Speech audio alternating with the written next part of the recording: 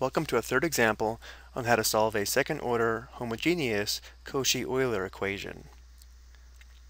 So if we take a look at our differential equation, the first thing we should recognize is that we have a second-order differential equation and also that it's homogeneous because the right side is equal to 0. But more importantly, because the differential equation fits this form here, we have a Cauchy-Euler differential equation. For a Cauchy-Euler differential equation, for each term, the degree of the coefficient is equal to the order of the derivative. So for example, looking at this first term, notice how the degree of the coefficient is 2. The term also contains the second derivative. Looking at the second term, we have x to the first, so the degree of the coefficient is 1, and the term also contains the first derivative. The third term is a constant times y, and then again, because we have a homogeneous differential equation, it's equal to 0. So because we have a second order Cauchy-Euler differential equation, we can solve the differential equation using this auxiliary equation where the values of a, b, and c come from the differential equation, and then based upon the type or nature of solutions to this quadratic, it will affect the form of the general solution. So looking at our differential equation, let's start by identifying the values of a, b, and c. A is equal to 1, b is equal to -7, and c is equal to +41.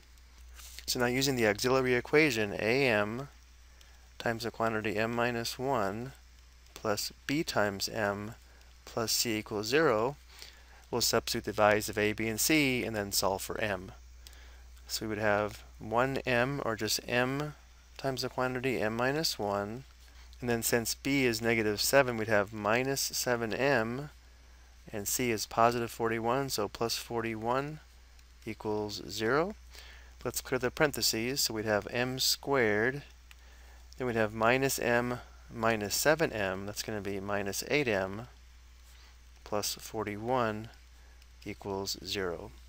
Well, unfortunately, this is not factorable since there are no factors of +41 that add to -8, which means to solve this, we'll have to use the quadratic formula.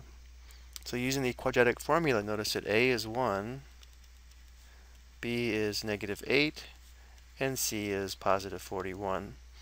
So we'll have m equals -8 plus or minus the square root of b squared, or -8 squared, minus 4 times a times c, where again a is 1 and c is 41.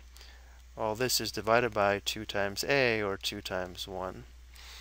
So now let's begin to simplify this. We'll have m equals 8 plus or minus the square root of, this will be 64 minus 164, so that's -100, divided by 2. Well, this would be the same as 8 divided by 2 plus or minus, the square root of -100 would be 10i, so 10i divided by 2. So we have m equals 4 plus or minus 5i. So because the auxiliary equation has complex solutions, this will be the form of the general solution. For a quick review, the types of solutions to the auxiliary equation do affect the form of the general solution. If we have two distinct real roots, this is the form of the general solution. If we have two real equal roots, this would be the form of the general solution. And then finally, in our case, if we have complex solutions or complex roots, this is the form of the general solution. So going back to our example, using this form of the general solution, where the complex solutions are in the form of alpha plus or minus beta I, we need to be able to recognize that in our case, alpha is equal to 4 and beta is equal to 5. So let's go ahead and perform this substitution into our general solution on the next slide.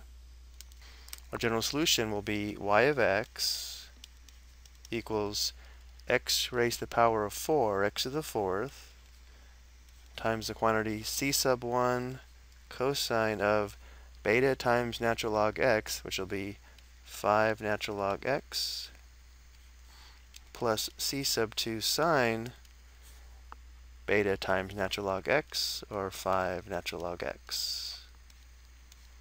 This would be our general solution. I hope you found this helpful.